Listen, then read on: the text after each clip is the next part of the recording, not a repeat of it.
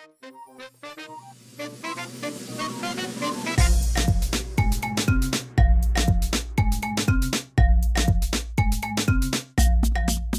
Curl Divas, so today, Friday Top 5 is everything you need to know about distinguishing the types of oils. Not going to type all of that, it'll probably just be like 5 oil things or 5 things you need to know about oil.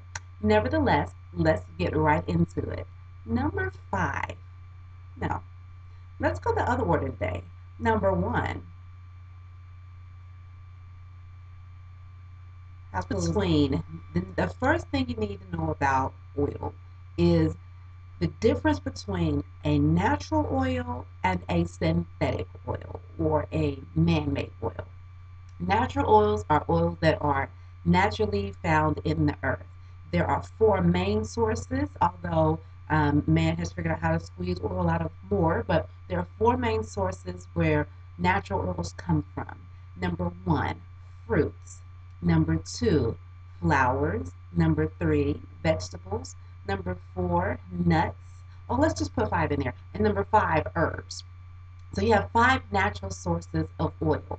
And the way the oil is extracted from the source it happens by different methods, quite frankly. They can beat it out.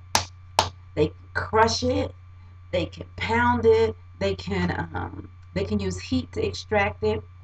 There are many ways that people go about extracting oil from the source. My favorite way of getting oil out, and the most natural way, in my opinion, is what they call cold press, meaning they don't use heat to remove the oil from its source, and so that it doesn't heat up and potentially damage or destroy the essence of what is in the oil. Synthetic oils are just like synthetic fabric. It's like the polyester of oil. It is man-made. It comes from any source generally that is not vegetable derived. And so it can be a combination of things. It can be like petroleum oil. Another example of synthetic oil would be mineral oil. Mineral oil has been used kind of as a drug, and it's also known as fleet oil. And what it was, one of the main purposes is for helping people go. You know what I mean? Go. And what it generally does is the person takes mineral oil as a like a drug, or yeah, it's a drug. I guess that's what it is. And basically, once it's inside the stomach, it coats the intestine, and so the coating of the intestine stops the water from being absorbed into the body, which allows the stool to swell and allows you to better be able to go, and it allows it to be able to go a little more, pass through a little better because it's coated. And so now that I'm through that whole uncomfortable conversation, I feel like I'm having a talk with my team. Now that I'm through that, I told y'all I'm caffeinated, right? Okay, so now that you know what mineral oil is used for, you can probably parallel why, or segue into why it's going to not be helpful for you to put anything with mineral oil in your hair, because we know that the best thing for our hair is water. We need water to get in. Well, if you have anything with mineral oil in it and you put that on your hair, guess what's not getting in? Yep, that water. So that's just another example of synthetic oil. Moving on to your fragrance. Number 2, the second thing you need to know about oils is the different types of oils. So I'm going to do the next 3 together, but they're going to be 2, 3, and 4. Number 2, the first oil you need to know about is an essential oil. And I've seen a lot of recipes online where they tell people put in an essential oil when you're making like your shea butter or your flaxseed gel. And you see them just kind of like pouring it in. And it's really haphazard that people are using essential oils. If you read your bottle, usually essential oils come in bottles like this. And they're generally dark. This is essential rapeseed oil. This is pretty big. And they're pretty expensive compared to some other oils, like the oils we're going to talk about. But the reason why these are essential oils is because no other oil has been added to it. It has literally been pressed and pressed and pressed and pressed, and every drop has been squeezed out of just that source and put into a box. So there's no other oils to water it down, so to speak. And so generally these oils tend to be in smaller quantities, and they tend to be more expensive because they're highly potent, they're concentrated.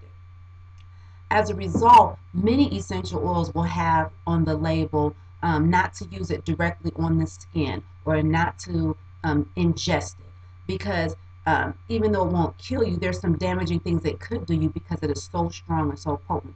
You got to remember, it's the essence of whatever it was extracted from. And I get excited when I talk about essential oils because being a Christian, I've actually taught this as a message, and it just brings back all these spiritual symbols for me. So if um, I seem a little excited about talking about oils, it's because it's the first assignment that I've ever had and the first message I ever taught. Okay, so let's go on to number 3. The third thing you need to know is a carrier oil. If you want to use an essential oil, even though you have all the warning labels, but you know you've researched it and say you know your hair loves grapeseed oil and you want all the benefits from it, what you can do is you can dilute it down without changing the properties.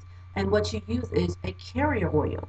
Carrier oils usually come in way bigger containers. They're just naturally able to dilute down other oils without changing their properties. Like olive oil. Olive oil is probably one of the best carrier oils. That's why it's used to make so many things. That's why it's used for soap. That's why it's used for an astringent. That's why it's used for medis, medicinal. I told you I was uncaffeinated. Medicinal reasons because it's such a versatile oil. Carrier oils tend to be way more versatile and way more user friendly as far as for your skin. You could put it directly on your skin. You could put it directly in your hair. Generally, most of them are good. They absorb, but you can dilute. You can use this oil to dilute this oil, and this oil will not change the properties, the nutrients, and all the beneficial things of what is in the essence of your essential oil. So that's why in my recipes, when you do them, I always say use a carrier oil along with your essential oils so that you don't risk getting irritation or breaking out or having some kind of harmful effect. Some of these can even affect you internally if you're using them too much on your skin because you're absorbing them into your body. So you just need to be careful and be educated. And then cook on, sister, cook on. Okay? The third oil that I am going to talk about is fragrant oil. What is an oil without the smell? I don't care how good a product works. Take Tresemme Naturals, even though it's not a natural product.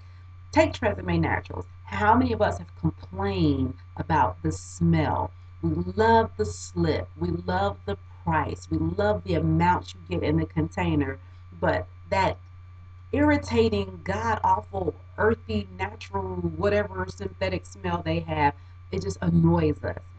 Fragrance oil is what gives basically the scent to a product. And now, fragrance oil can be synthetic or it can be natural. If you get a natural fragrant oil, it's going to cost you a little bit more because basically it's an essence oil with a little bit of an essential oil with a little bit of carrier oil, but they allow it to sit and sit and sit and sit and sit and sit until that fragrance is just really potent and develops, and then it becomes a fragrant oil. Versus a man-made, this is not going to necessarily have a natural mimic the smell of your fra- favorite fragrance. Does that make sense?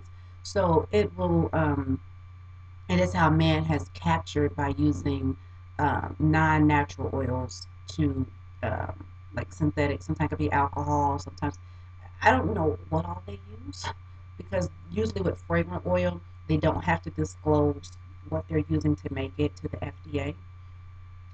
So if you buy fragrant oils, you'll notice a lot of times there's no ingredient list on it.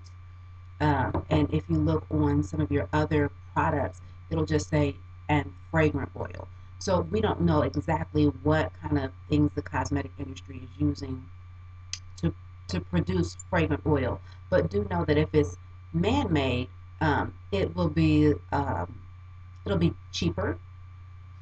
You'll get more, and it'll have a longer shelf life because it'll have some kind of preservative in it. A lot of the fragrant oils too come from flowers, and as I was doing my research, I found that a lot of those flowers and things are being depleted as we make more and more perfume and we're consuming more. So some of that for me using synthetic fragrant oil is just personal. So it's really up to you. How much do you want to spend versus how much do you want to use up in the world? Do you want to see the flower? Do you want to smell like the flower?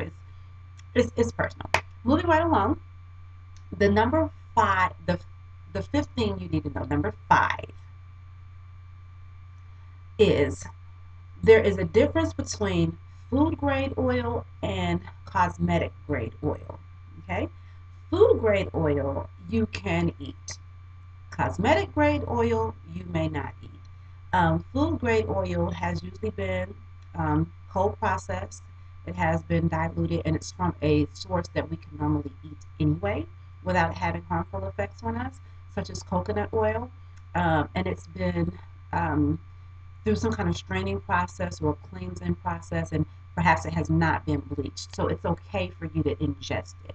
Versus cosmetic grade oil, in its manufacturing, it may have went through a different kind of purification process. It may be very strong, like your essential oils. They're generally not cosmetic grade. They're generally not food grade if you're getting them at certain stores. You have to be careful when you're buying your oils and where you're getting them from, and really read your labels to determine if this is something that's edible, um, and or if this is something that's not edible. Generally, if it's edible, it's probably diluted, um, or it may be extracted using heat versus the cold process. It may have went through a heating process, or the heating process is similar like to pasteurization. It's the difference between getting pasteurized milk versus non-pasteurized milk. It doesn't go through that heating process where the temperature is brought up. A perfect example of that would be honey.